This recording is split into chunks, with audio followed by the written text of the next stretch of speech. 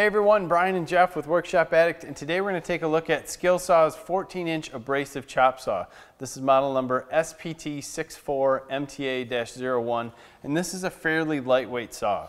Weighing in at only 34 pounds, gets you 5-inch depth of cut and maximum width of about 6.5 inches.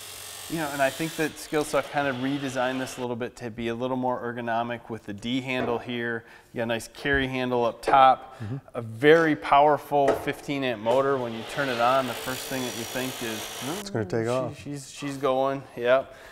You know, this thing really shined when we were cutting metal studs. Anything that had that slight little edge that you could catch a blade on, this thing never caught the edge of it and it would slice right through it. So I would say anything lightweight metal, very good saw.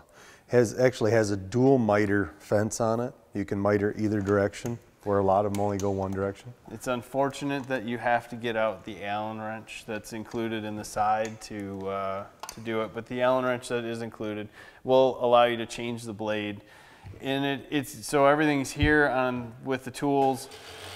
At the same point though, I mean, I don't want to use theatrical, but I mean, or fireworks. It does throw a lot of sparks. You got a lot of sparks, and you do have a guard in the back to stop the sparks. But at the same point, these type of abrasive blades really do throw a lot of sparks. You can get a ton of different 14-inch abrasive blades to put on here. The one that comes with it says 4 metal studs. But she's definitely got enough power to put a different blade on it and cut up to 1/4-inch steel with it. Yeah, you just got to find the right blade for it. And then it's probably not going to be as fast as some of the other ones on the market. I know SkilSaw does have their new one out that's got the Diablo steel ceramic blade. That thing really rips through metal. Yes, that's phenomenal. So this has more of a stamped base on it. It's very similar to a lot of the other similar chop saws that are on the market. Nice, ergonomically redesigned, but probably going to really fit the guys who are on the job site who are cutting those metal studs on a daily basis. Very comfortable, easy to use.